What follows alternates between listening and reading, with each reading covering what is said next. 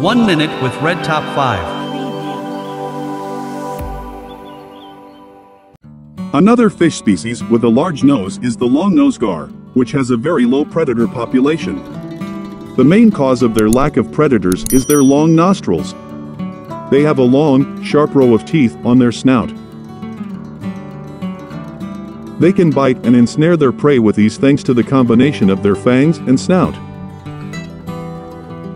They are not the kind of fish that are readily harmed. They have been around for almost 100 million years. If you like this video, please like it and press the subscribe button to support us.